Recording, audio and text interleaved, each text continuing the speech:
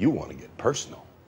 Where were you born? Huntsville, Alabama, but technically I don't remember that part. First job? Soldier, straight out of high school. Left the ranks of full bird colonel. Then? Spy. Where? It was the Cold War. We were everywhere. Now? Been riding the desk for the past 6 years, trying to figure out where our future enemies are coming from. Never occurred to me they would be coming from above. Name your first pet. Mr. Snoofers. Mr. Snoofers. That's what I said. Name a detail so bizarre a scroll could never fabricate it. A toast is cut diagonally. I can't eat it. You didn't need that, did you? No, I didn't, but I enjoyed it. Okay, your turn. Prove you're not a scroll.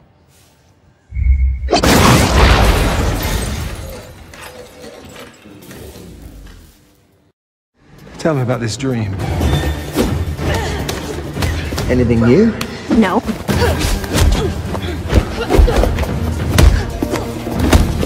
You have to let go of the past. I got the file on you. What's it say?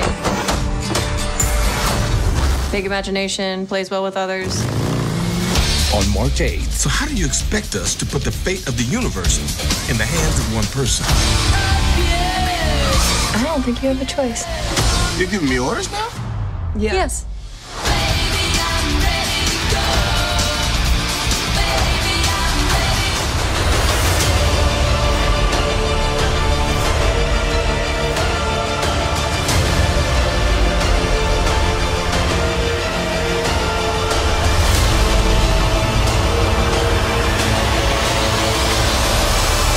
Hey everyone, welcome to BNN. My name is Ben. We have some new Captain Marvel footage to break down, and we also have some Avengers Endgame news to talk about. In this scene, you can clearly see that Carol Danvers is quote-unquote interrogating Nick Fury, and Nick Fury is quote-unquote interrogating Carol.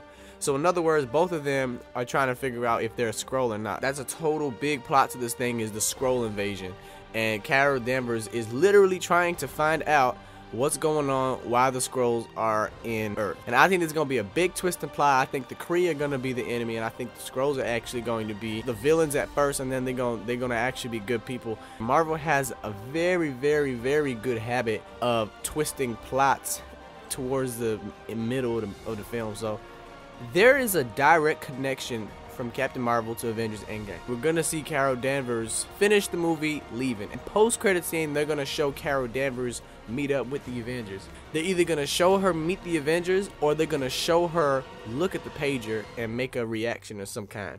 Now, all this news about the Rotten Tomatoes review going down, it's not a fake review. Those are real. Sometimes the actor or actress who's just playing the character that we all love can jeopardize the character that we love. And I think that Brie Larson just has this sort of stuck-up personality. Hollywood is big, so when somebody throws you up on a mountaintop, you get a little arrogant, and you know, she'll humble out eventually. But some people didn't like Thor because they were like, yo, this guy just thinks he's all that, you know, blah, blah, blah, blah, blah. I didn't like Thor at all until I watched Thor Ragnarok movie.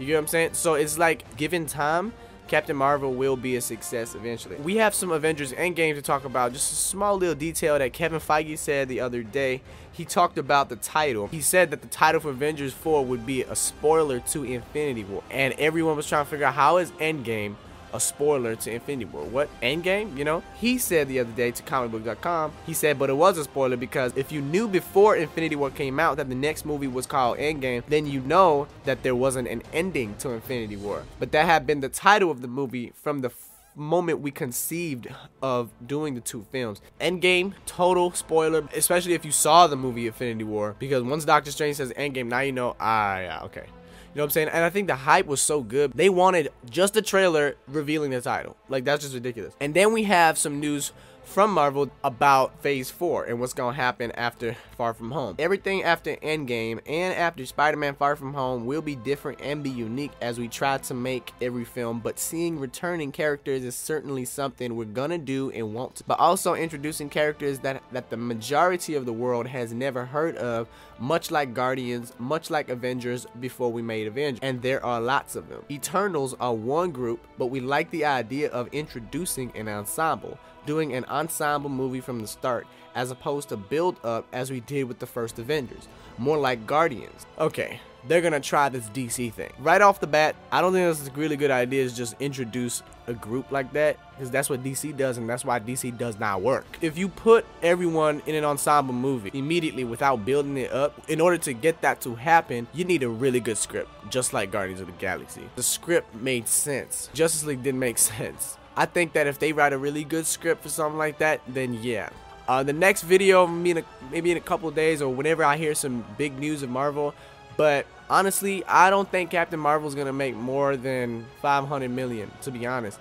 I don't know about this stuff about she don't like white men or whatever that was. You know, I don't really know the big story, but what I do know is that fans are upset at her and do not like her anymore. Like, they do not like Brie Larson, and it's messing with the character. Like, Disney has to make her come out and apologize or something, because people are literally only gonna watch this movie just for the post-credit scene, like literally. But let me know what y'all think in the comments below. Like I said, I want to do a giveaway, so if y'all just start commenting, I'll begin prepping this thing. Thank you all so much for watching. This is BNN signing off.